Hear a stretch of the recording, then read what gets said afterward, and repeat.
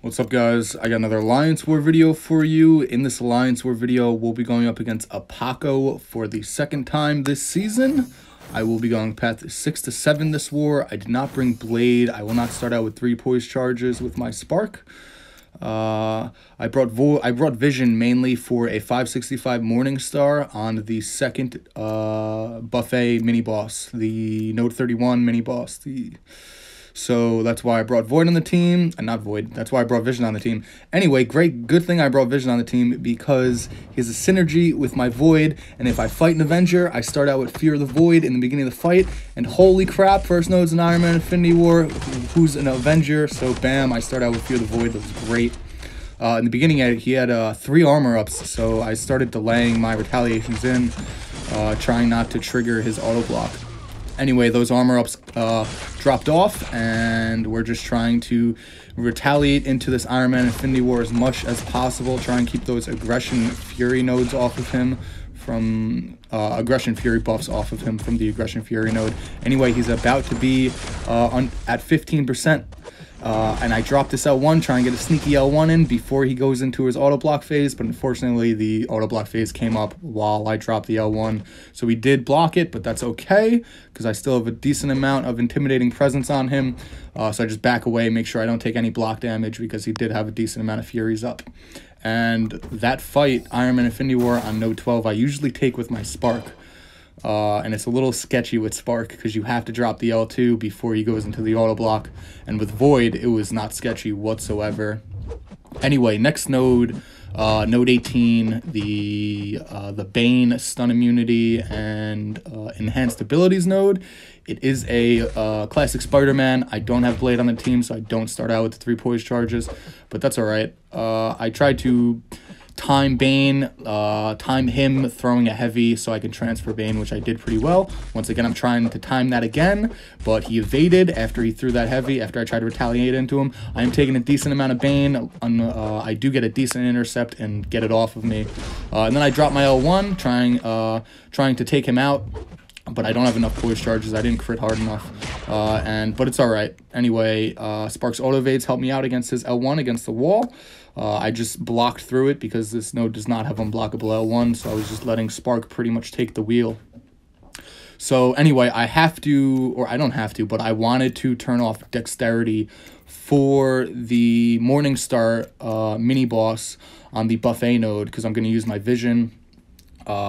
Mainly, I don't have a good Void's not good enough, I feel like, for that node against Morningstar. He would bleed out, so I did bring my my Vision for her. Anyway, I thought this first buffet node, node 24, was going to be either a Blade or a Massacre, but I checked the calculator, and holy crap, it is a Korg. So I have to turn off Dexterity for the next fight. So I was debating, do I keep Dexterity on for this Korg prior? Before the Morningstar, what do I do? Eventually, I just said, screw it, let's turn off Dexterity. Spoiler alert, I've actually never fought a Korg on node 24, so first time. Get that V card out of the way, and yeah, let's do this. I am just trying to bait out his heavies, never let him throw an L1. Whenever he gets to an L1, I'm just going to hold block continuously and not keep myself open, not try and bait the L1. But when he has an L2, I'm going to try and keep my block open and try and bait these L2s out. So mind you, I do not have the Dexterity Mastery right now. I'm not triggering any of his, whatever those are, those orange buffs. Even though I just hit him and triggered one, I did that out of instinct because I am getting backed against the wall a little bit. So that was just a little instinctive of me to block hit them, but I shouldn't be doing that. Anyway, holy crap, Korg, please throw your L2 already. Eventually he does, and what do? I try and evade the last hit, but I do not have Dexterity, so I cannot evade the last hit. I do get clipped by the last hit. It does proc a bleed on me, but that's okay because I am running Willpower, so that's alright, and my Void is 565. He does have a ton of health.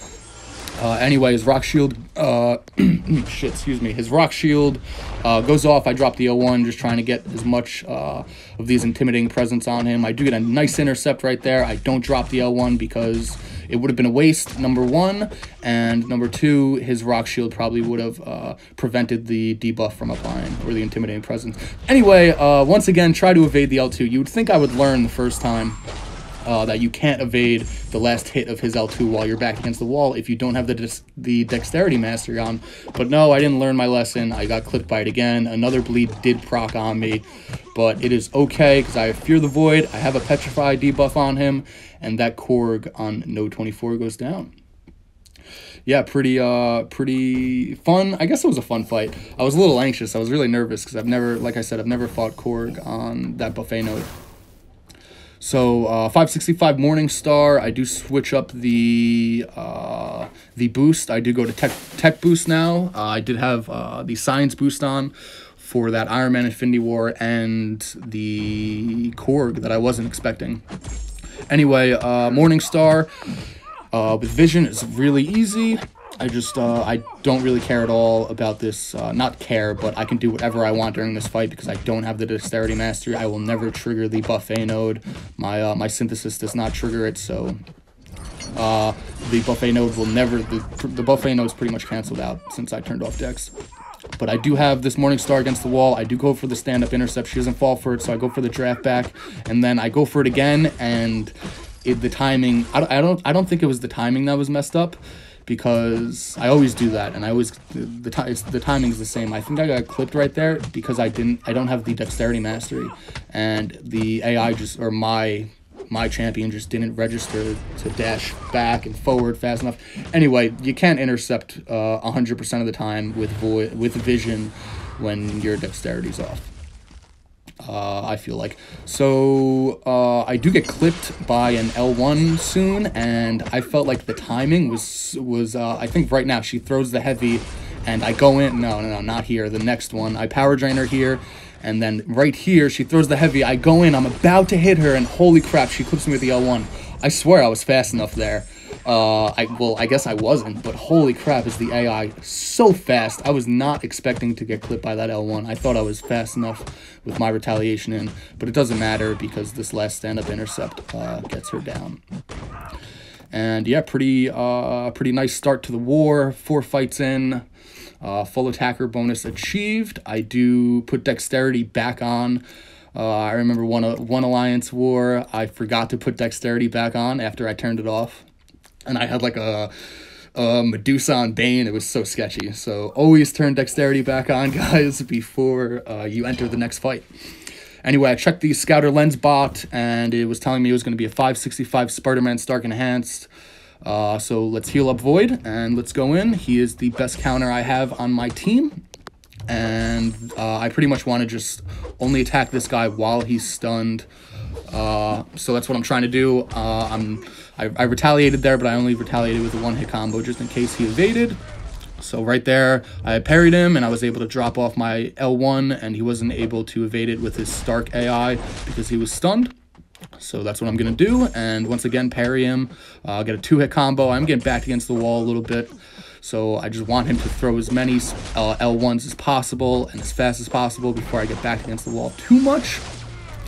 Unfortunately, the last 2 intimidating presence to apply are the, holy crap, I forget what they're called, the agility debuffs, and those are the ones that reduce chance of evade, so I really wanted those first. But I am backed against the wall now, and I'm like, alright, I have 1 agility debuff on him, let me go for like a 3-hit combo while he's not stunned, and we get a nice parry off, and this is a pretty simple fight, only attack him while he's stunned, and I have decent amount of intimidating presence on him. Fear the Void kicks. I get the parry and end the fight on a medium. I don't know why.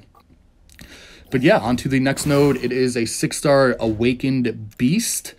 I checked the calculator once again, and I felt like Spark was the best option. Maybe I should have brought Void for this fight, but I just felt like my Spark had more health, and the war was close, and I wanted to get this fight down pretty fast. The faster the fight goes, the least likely you will die.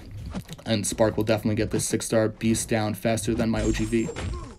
So anyway, push him to an L1, try and build a poise charge off of the L1. Tried to build 2, but it wasn't fast enough.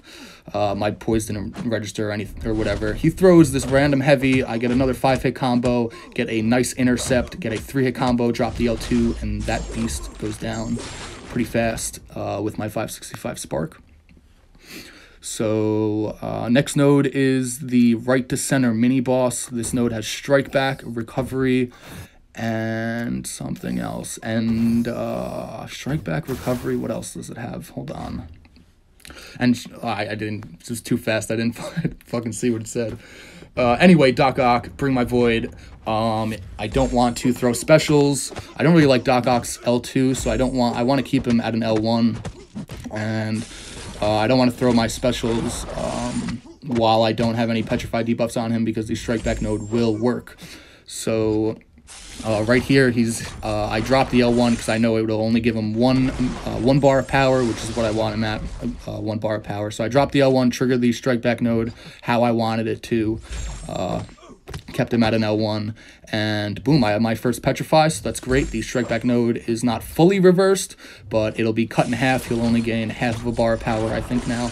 So I'm still just trying to hold on to my specials, not drop any until I have at least 2 petrifies.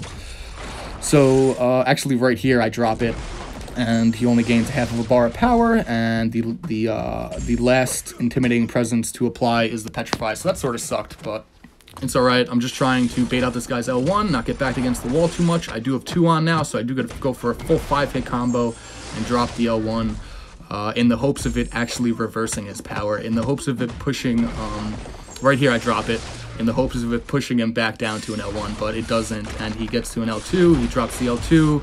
This is my last fight, so I say screw that. I'm going to block that L2 and not give any chance of dying against that Doc Ock.